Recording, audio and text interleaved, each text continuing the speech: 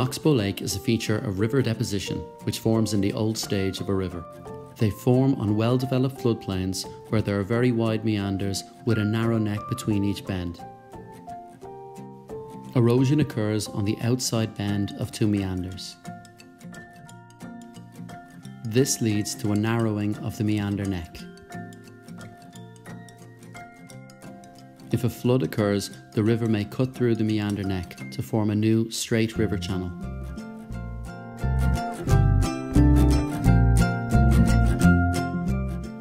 The river will now have two routes. Water will continue to flow around the old meander and also follow the new straight river channel. An island of land is created in the middle.